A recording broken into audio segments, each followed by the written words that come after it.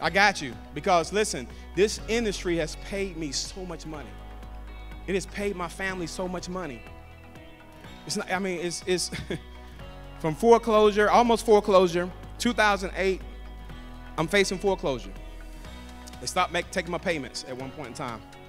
And like, it's certain things in your life that you just remember.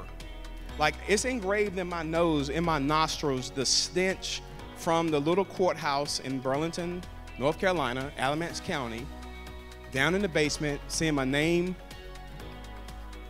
plastered up there with the date of foreclosure. It's not fun. You don't have to take your family through that.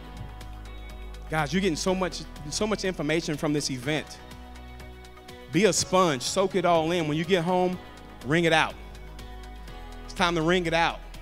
Then it's time to go to work. No matter what happened to me, I had faith. I know what I'm doing. I got to do more of it.